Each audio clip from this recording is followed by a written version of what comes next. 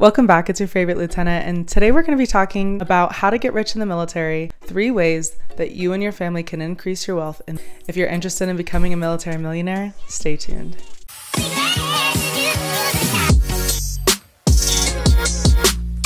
Today we're going to discuss 3 ways that myself and many other military service members have used to become financially wealthy while still active duty. And those 3 things that we're going to discuss today are real estate, the Thrift Savings Plan, as well as your credit and debt management plans. A quick disclaimer, I'm a lieutenant in the United States Army, and so I want to make it clear that I am not speaking as a representative of the Department of Defense or the United States Army or the military. I'm speaking from a personal perspective as well as my personal research that I've done on the topic. I'm also not a financial advisor or financial professional. I've simply used these tools that I'm going to describe here shortly to become financially successful. And I hope to spread a little bit more awareness of the programs that are available to service members and their families. So let's get into it. Number 1, real estate. This topic is near and dear to my heart. I recently purchased a home following my PCS to Fort Carson, Colorado, and I have personally used the programs that I'm about to outline. What's important to know about real estate in the military is military service members are afforded the VA loan, or the Veterans Affairs loan.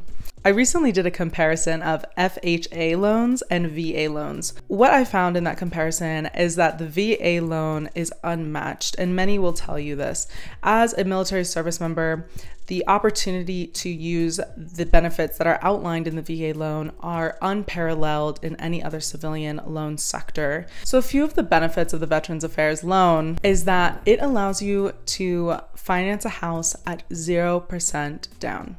You heard that right.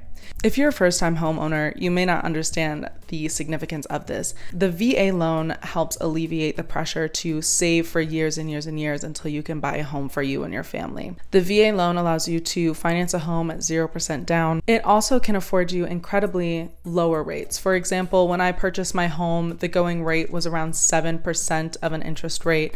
I was able to get with a first-time homeowner's loan a 5.1% interest rate. The VA loan also extends lower closing costs on average than conventional loans, and it also allows you to have your home appraised. To my delight, when my home was appraised, it was appraised higher than what the purchasing price was. So the VA loan allows you to have a little bit more awareness as well with the home that you're buying. House hacking becomes incredibly attainable using the VA loan. Financing your home as a primary residence allows you to have a lower interest rate and have subsequently a lower monthly payment on your home. So it makes it more affordable in long and short term for you to do. And house hacking is when someone lives in that home for the year required for it to be a primary residence, and then they move homes in order to allow them to rent out that property. House hacking can be incredibly effective for military members, especially since we PCS so often. And you can use your new property to your advantage and generate some passive income for yourself. There's a few ways that you can generate passive income using your real estate properties that I recommend. Of course, I'm not a financial advisor, so take this with a grain of salt. But the way that I've seen this best work is to purchase a multi-family home. Personally, I have not done this method, but I have seen it work wonders for military members. What you simply do is purchase a multifamily home. While you're living in one of the complexes of the home that you've recently purchased through the VA, you are renting out the other side of the home. You can pay for significant amounts of your mortgage using the passive income generated by renting it out. The method that I personally went with is to purchase a single family home.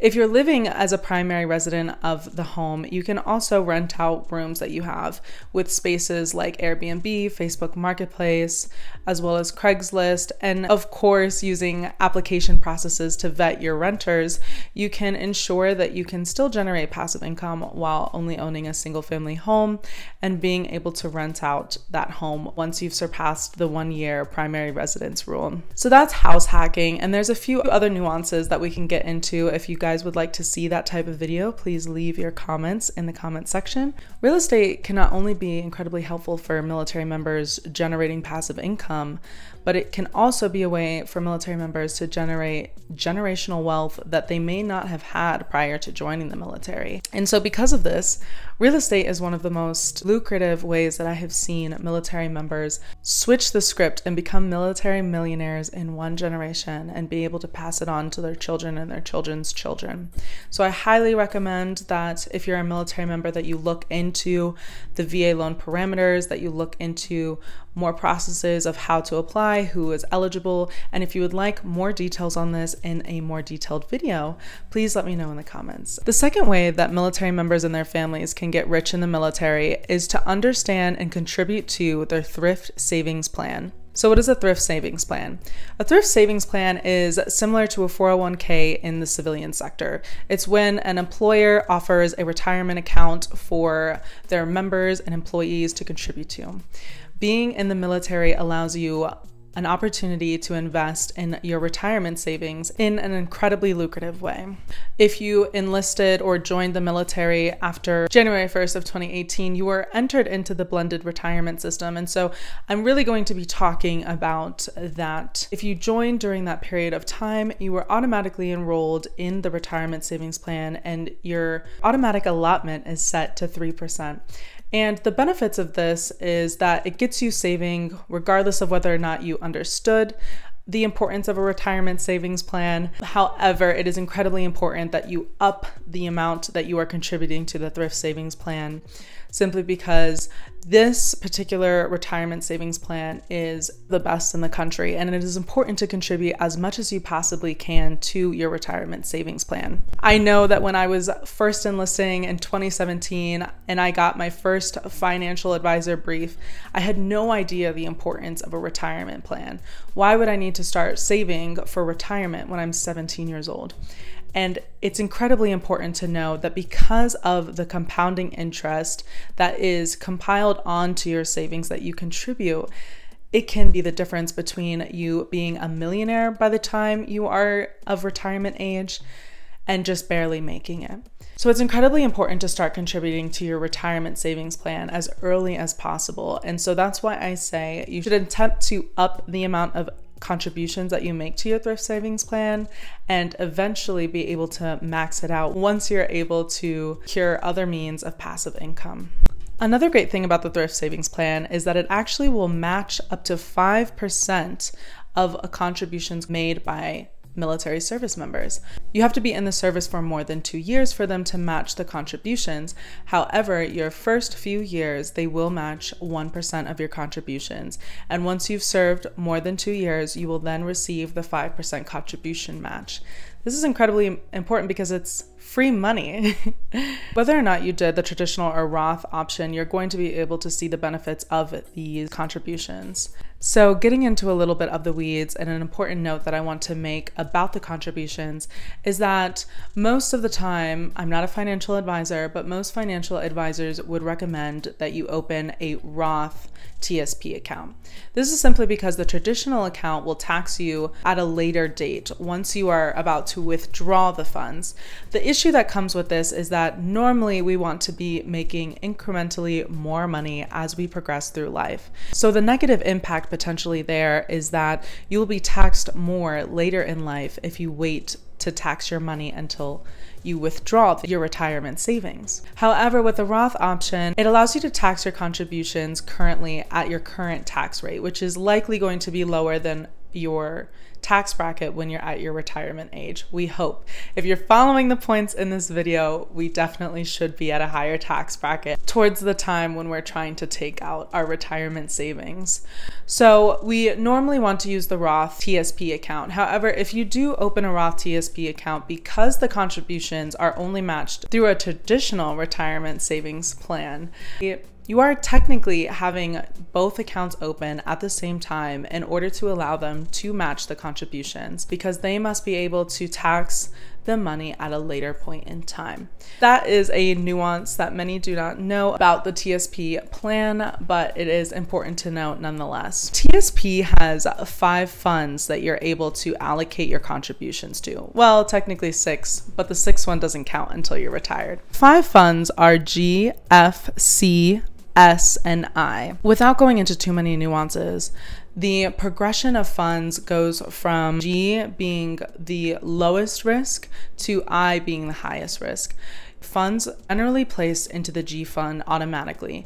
You're going to want to change this fund while you're younger in life because you're able to assume a lot more risk in your retirement savings plan while you're younger in life. Of course, once you start reaching your age of maturity and you want to lock in the savings that you've received in your retirement savings plan, you're going to want to migrate back to G.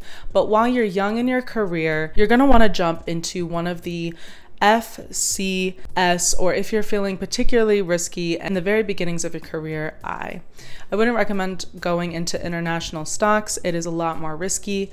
The funds bucket that I would definitely recommend, although I'm not a financial advisor, to go to change your retirement funds into is one of the stock funds. The fund is your sweet spot. It is the middle fund and it uses the S&P 500 to reference those stable stocks. And so you're going to have a lot more predictability in your savings, assume a little bit of risk, but potentially reap the rewards of investing in the stock market for your retirement savings plan. Of course, if you don't feel comfortable with that, you can drop down to the G government bonds fund or the US. Before you do anything, definitely speak to the financial advisors that you have on post with your Army Community Center. There's also many military financial advisors on post, as well as within Military One Source, that can help you navigate this space a little bit more. As well as I can go into much further detail about the Thrift Savings Plan and other retirement options for military service members. The third thing that we're going to talk about is credit and debt. We're lumping these two together, even though they're very large components on their own, simply because I think both are vital and important to the understanding of financial readiness and wealth management in the military. A common misconception among many service members is that credit is not important to them simply because they have a well-paying paycheck that is steady and reliable. And this misconception can be dangerous. Credit is incredibly important for military service members because of the topics that we talked about earlier, like buying a house, buying a car, and other very important financial aspects of someone's life. Your credit score can be incredibly important, and this is another reason why we are talking about debt management, because your debt to income ratio is heavily involved in your credit score. And so we're going to hit a little bit about how you can reduce your debt in the military using the programs and services available to military service members. Just to go back to the credit side of the house, there's some incredibly advantageous programs out there that are catered towards military service members building up their credit. A large part of building your credit is credit history, and for this reason, it's incredibly important that service members have an open credit card that's able to increase their credit score. Because of the length of history being an incredibly important factor of your credit, you very rarely want to close your credit card, as it's providing the credit bureau your credit history. And so if you don't already have a credit card open, it's incredibly important to open one. There's multiple financial institutions that are military friendly. I would steer clear of predatory financial institutions, and definitely speak to your family and financial advisors prior to opening up any credit cards. There are an incredible amount of financial institutions who offer fantastic military opportunities with points and cashback rewards for having credit cards open. It's important to not have an immense amount of credit card debt, but to have a credit card open and be using it for the purposes of building your credit. What we never want military members to do is to use a credit card to purchase that which they cannot afford on their own. You want to be able to comfortably pay off your credit card bill at the end of the month. Of course, you want to leave a small balance in order to show the use of credit. However, something that I personally do is have my credit card pay off automatic payments of less than $200 a month so that I'm able to very easily pay it off every month, but I am able to show a prolonged use of credit. So you can use your credit card as you see fit. There are several credit cards and charge cards that actually waive their fees for military service members, and many do not know the immense benefits that they can get. One of these such benefits is the American Express Platinum Card. I am currently a user and lover of the Amex Platinum Card. There's a whole long list of benefits, including a $200 airline credit, a $200 hotel credit, as well as free lounge access to multiple airport lounges across the United States and internationally. Often provide food and free alcoholic beverages as well as other drinks.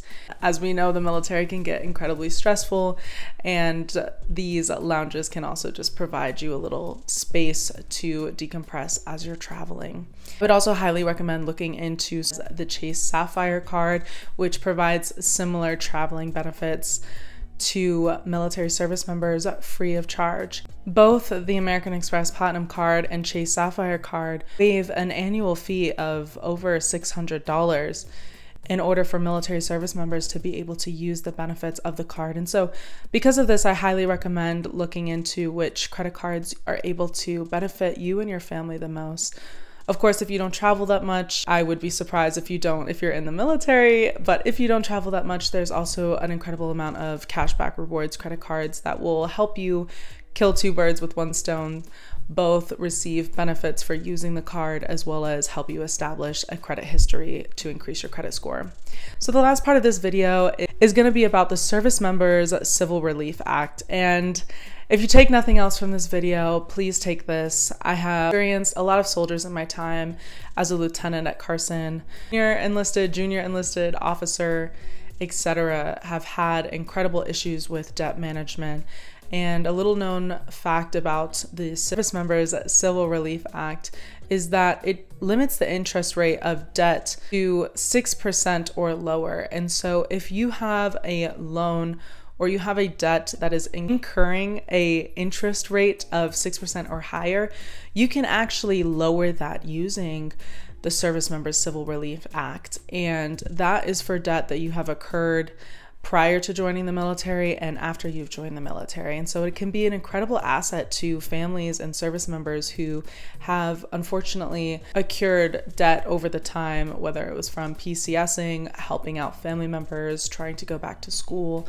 Definitely, if you have a debt issue that is holding you or family members back from achieving your financial goals, this could potentially be a fantastic way to help you reach those goals. Please note that there are an incredible amount of resources available to military service members and their family, not only online, but in person. That concludes the 3 ways for you and your family to get rich in the military. If I was able to help you in any way this video, please leave a comment letting me know which of those 3 ways you're going to use to achieve your military millionaire status.